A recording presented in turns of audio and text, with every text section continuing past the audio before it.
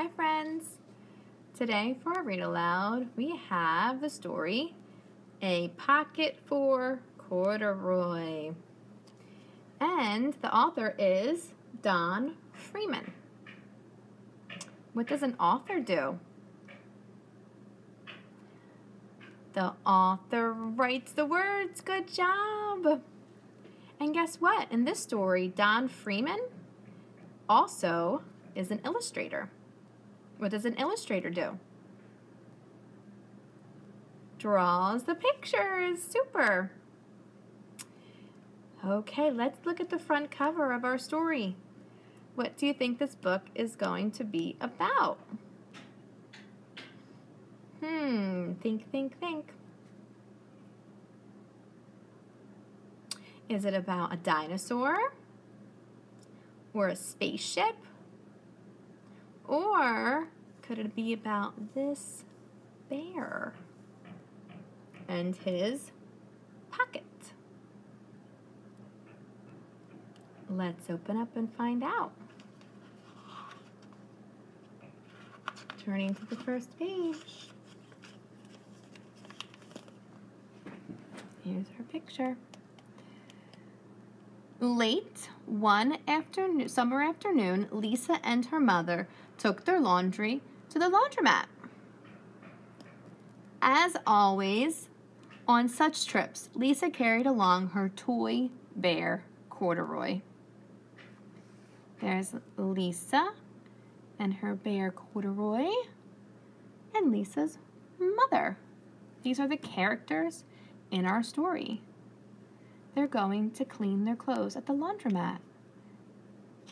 We're learning about clothes and how to take care of them this week. The laundromat was a very busy place at this hour. Look how many people. Everybody trying to clean their clothes. Now, Corduroy, you sit right here and wait for me, Lisa said. I'm going to help with our wash.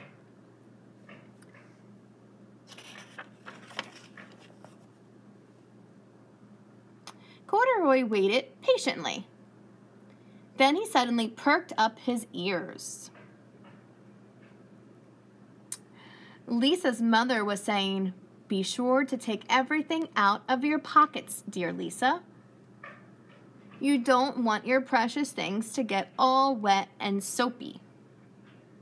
Look at Corduroy's face. How do you think he's feeling right now? Maybe you're right. Pockets? Said Corduroy to himself. I don't have any pockets. He slid off the chair. I must go find something to make a pocket out of, he said, and he began to look around. Corduroy seems sad that he does not have pockets. What do you think he can find to help make a pocket? Maybe. First, he came to a pile of fancy towels and washcloths, but nothing was the right size or color. Then he saw a huge stack of colorful clothes and a laundry bag. There ought to be something in there to make a pocket out of, he said.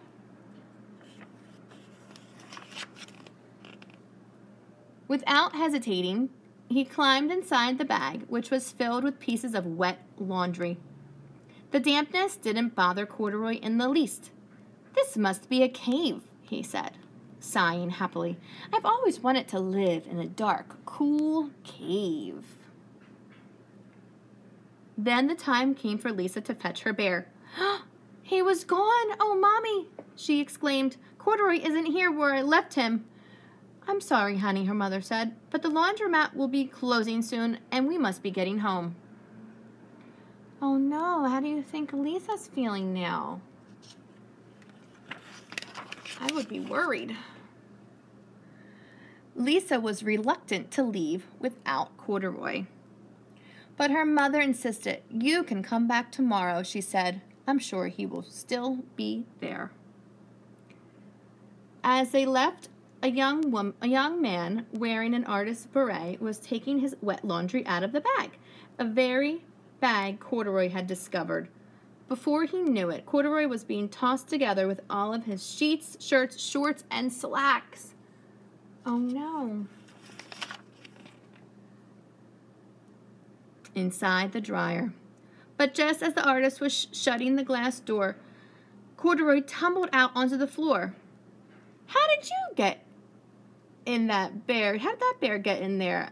How did he get mixed up with all those things? The artist wondered. I wonder how he got in there. Poor Corduroy was damp all over. The least I can do for him is give his overalls a good drying, the man said thoughtfully. He buttoned Corduroy's shoulder strap and put his overalls in the dryer.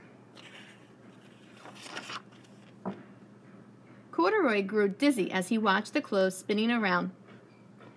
But the artist became inspired. This would make a wonderful painting, he said, as he took a sketch pad out of his pocket and began drawing the swirling colors. I can hardly wait to get back to my studio.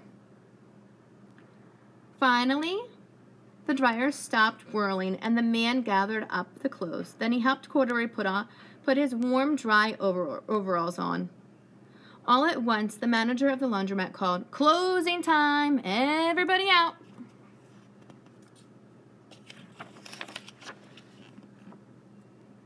Corduroy was gently placed on top of a washing machine. "I wonder who that bear belongs to," said the artist as he was leaving. "Seems to me he should have his name someplace.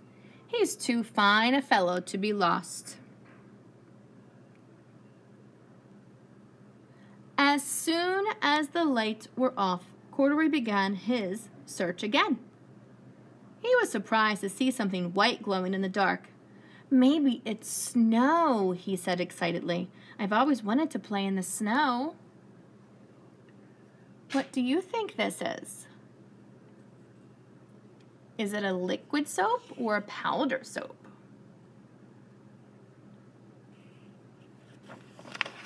You're right. It's powder soap. He accidentally tipped over the open-lidded box, and suddenly he was covered with soft, slippery soap flakes. Corduroy began to slip and slide. "Oh, what fun!" he said with a smile. "I've always wanted to ski down a steep mountainside."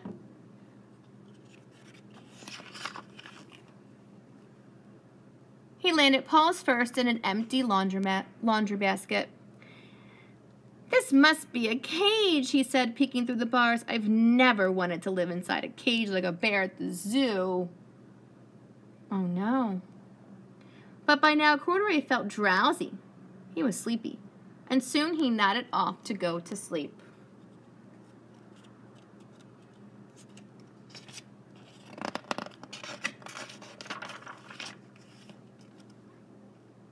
Next morning, when the manager came to open the door of the laundromat, there was Lisa waiting. "I left something here yesterday," she explained. "May I look around?"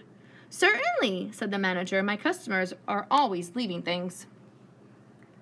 Lisa was searching under the chairs and in the back of the washing machines when she heard the manager call her. "Is this what you're looking for?"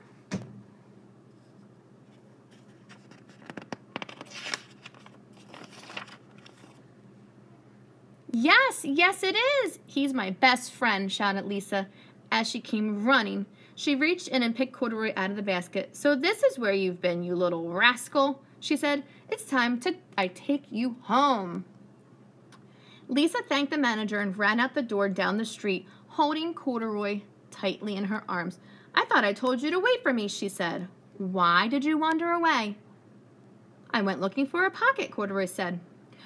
"Oh, Corduroy, why didn't you tell me you wanted a pocket?" asked Lisa, giving him an affectionate squeeze. A loving hug. That very morning, Lisa sewed a pocket on Corduroy's overalls. "And here is a card I've made with your name on it for you to keep tucked inside," she said. "I've always wanted a purple pocket with my name tucked inside," said Corduroy, as he and Lisa nuzzled noses. The end. Great job listening to that story, friends.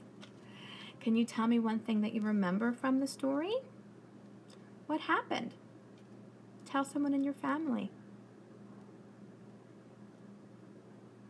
Great job listening, everybody. And I will see you next time.